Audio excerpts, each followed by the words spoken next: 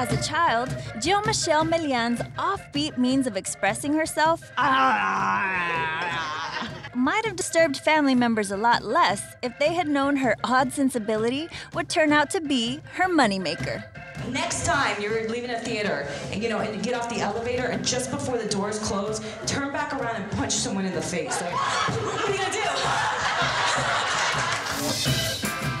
I had a really crazy grandma, and she would always be mad at me and yelling at me. So I used to dry hump her leg.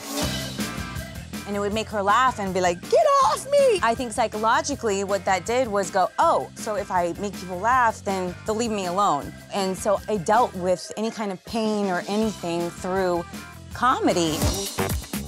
When I was a little girl, I used to look at the television and tell my parents, how do you get to do that? And they looked at me like, no, no, no, no. You get married, you have kids. Like, that was what I was supposed to do. It turns out that doing what she was supposed to do was never in the cards for Jill, which explains why she stood out and eventually turned to stand-up.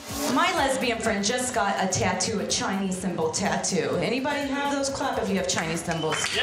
You have a Chinese symbol? I hope you're freaking Chinese. I had this burning desire to perform, so I was like, I'm gonna do stand-up. I'm tired of seeing people that are Chinese have Chinese, because how do you know what it really says? I'm serious, I bet you think she got it right there. She's walking around like Kung Pao Chicken #9 like that. I used to stand in line with the homeless people, and it was insane, but I stood out because I would just do characters because I didn't know what to do. All the Asian people were laughing at us like, oh, look at that. I throw in characters because what that did for me was it got me Mad TV. Having Mad TV, it was incredible because I did Drew Barrymore and Britney, well, yeah, Britney, Penelope Cruz, and tons of other characters, but I was always like in blonde wigs.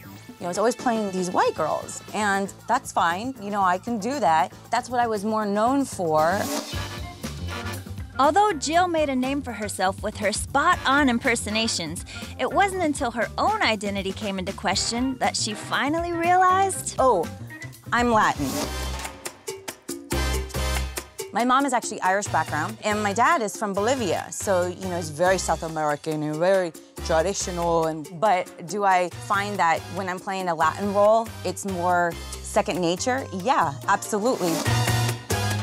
It's a little confusing, I think, to casting directors, but more and more now, all different types of Latinas are on TV.